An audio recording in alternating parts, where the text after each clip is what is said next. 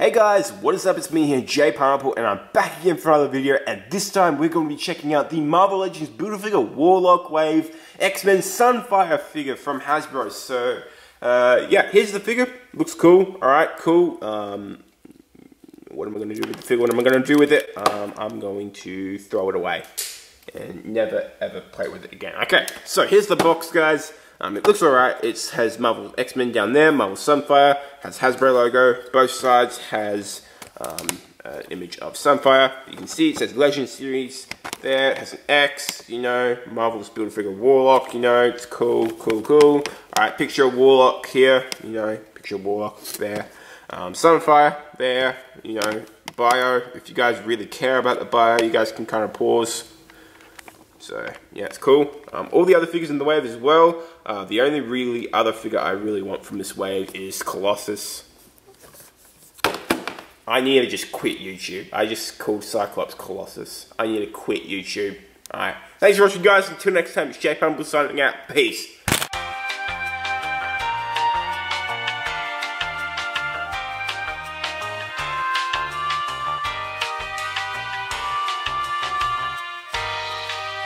But in all seriousness though, guys, yeah, that is the one figure that I do want from this wave. That's the probably the only other figure I want from this wave, besides like probably like Shatterstar or even Dazzler, you know.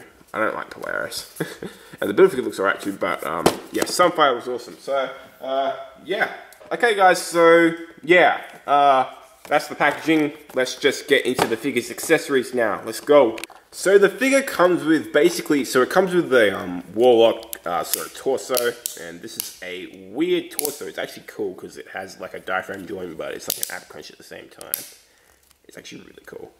You can kind of like crunch it and swivel it and stuff like that, but it's also like a crunching joint. It's actually a really nice mechanism, so I like it. Okay, so there you go. That's the Warlock piece it comes with. Comes with these two fire effects. Looks cool. You know, this is basically the same thing as Iron Fist's effects, which I can't find around me, but it's basically the same thing except it's a darker color from here onwards. It's like a darkish color, and yeah, it's more lighter. The Iron Fist effects are more lighter than this, so yeah, pretty nice, pretty nice. These are pretty nice, and you can just pop it around one of the hands to Sunfire. You can just pop it right around there, and you can actually look inside and see which one's which. So that one actually says that it is L1, so it goes on the left hand. So yay. And this one is supposed to go on the right hand. So there you go. And yeah, you just basically what you do is you look inside.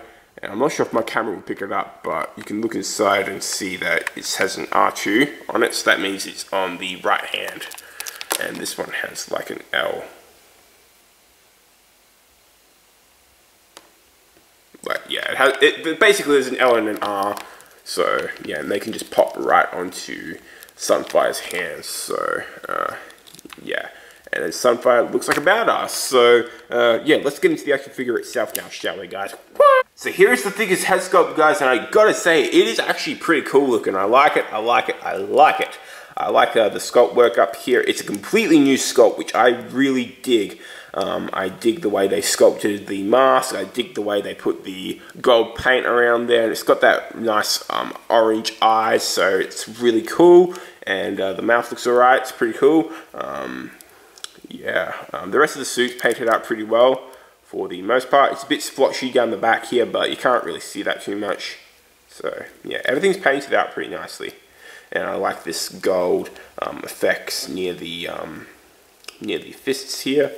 And the legs look alright, they look alright. And nice gold, sort of fire type paint apps. So yeah, it just looks like a nice figure overall. So yeah, this figure's packed with articulation, so the head hinges up that much, so you can get him with some really nice flying poses. It hinges downwards that much, so you can sort of get him looking down. Pretty cool. You can sort of move the head all the way around, and it doesn't really have much neck pivot, which I don't really care about. So yeah, I'm not too upset about that. It has an armpit joint that moves in and out, so armpit joint, you know, moves in and it moves out. So yeah, nice armpit joint there. Arms are attached with ball hinge joints at the shoulders, so they hinge out that much. And they swivel all the way around. There's also a bicep swivel and a double hinge for the elbow, so it bends in. It actually doesn't really bend in that far, I'm going to be honest. Yeah, I don't know. I don't like that double hinge.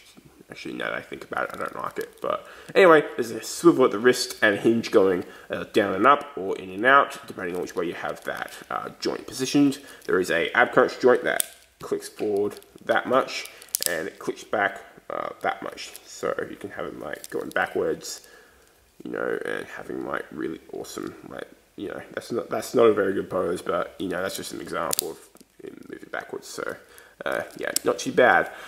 This is made out of a rubbery type material, so it can actually move along with the waist joint. You know, so it doesn't really get in the way. So yeah, and the waist joint is actually kind of clicky. That's on a lot of these Marvel Legends figures, that a lot of the waist joints are very clickety. So yeah, the legs are attached with ball joints, so they kick forward like that much. That's as far as they'll go. That's like very far. So yeah, and they don't really kick back that far, which I don't expect them to. They sort of move outwards like that much, so that's actually a pretty good amount nowadays. Spider-Man figures can't do that, so yeah, rip. There is a thigh cut. It does break up the sculpt though, so that's a little annoying, but that's what thigh cuts do. Double hinge for the knee, so that's alright.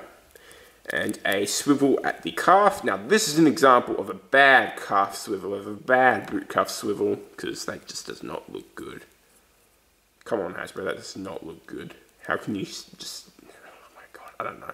Anyway, the ankles move backwards that far, and they move this far forward. So pretty nice, actually. Nice ankle articulation. There's an ankle rocker that works fine. So yeah, and peg holes along the feet. So this is a really, really cool figure, guys. I really do dig it. I hope you guys dig my review and really liked it. If you guys did like my review, why not hit the like button and subscribe? And yeah, comment below your thoughts, and yeah, basically until next time, it's going to be J Pineapple signing out. Peace.